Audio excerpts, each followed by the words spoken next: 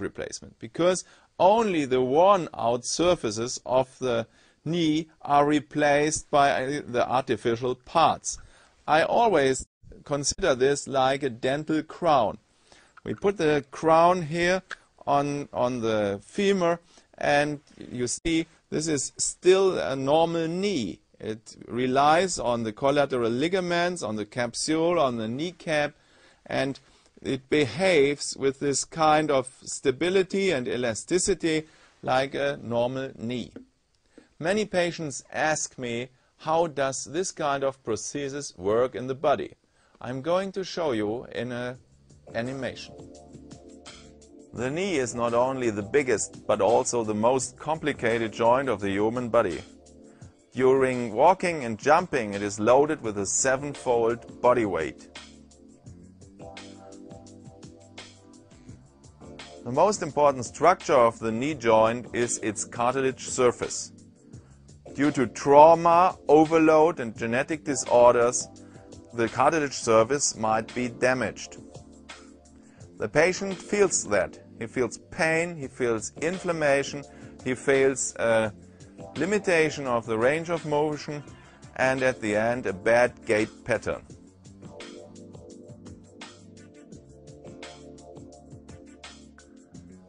In this situation, the only solution for the patient is a so-called total joint replacement. Modern total joint replacement does not mean that a total joint is replaced. Only the damaged cartilage surfaces are replaced by an implant.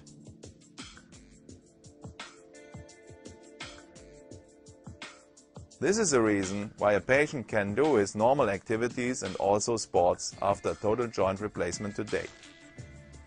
Many of my patients ask me, how do you get this implant inside of me? I'm going to show you in a minute.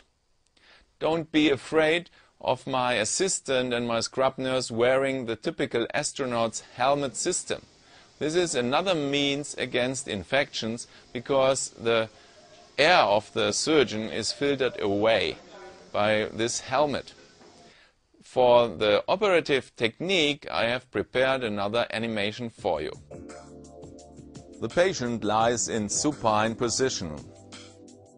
The knee is fully flexible, it is draped with sterile garment.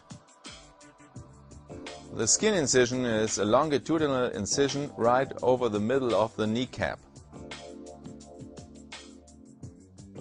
The kneecap is elevated to the side. This gives me full overview over the complete joint.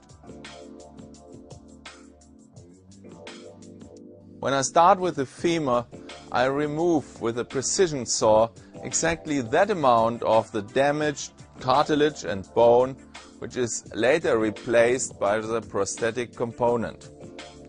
In this case, it's exactly 9 millimeters.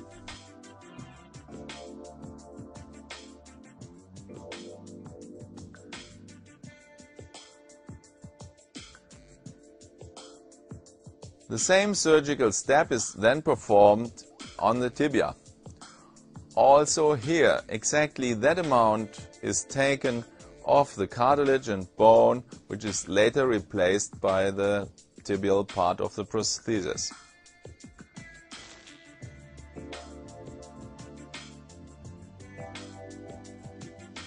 Now the knee is taken into full extension. A spacer block is positioned, and the knee alignment and the extension and the ligament tension is checked.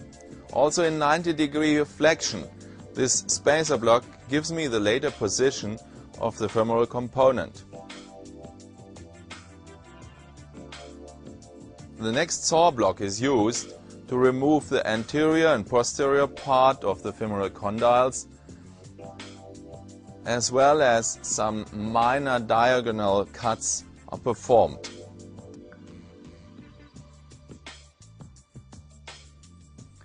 After removal of these bone parts, the femoral side is ready to take the prosthetic device. In most patients also, the kneecap suffers from osteoarthritis. A small layer of cartilage and bone is removed, there are 3 anchorage holes drilled into the original bone. The kneecap is covered by a trial implant as well as the femoral component, the tibial component, and a trial inlay. The knee is now checked for the range of motion and the stability over this range of motion.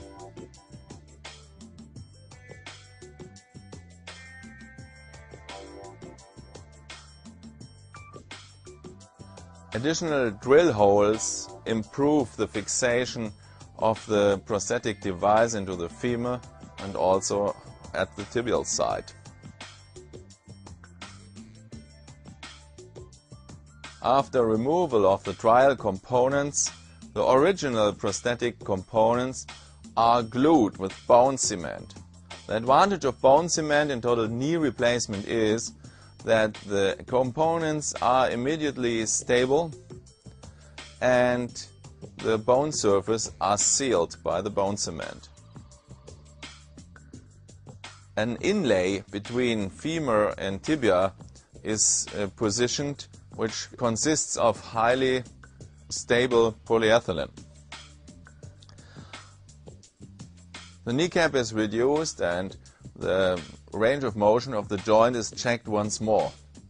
The surgical procedure is finished now. The patient is transferred to the recovery room.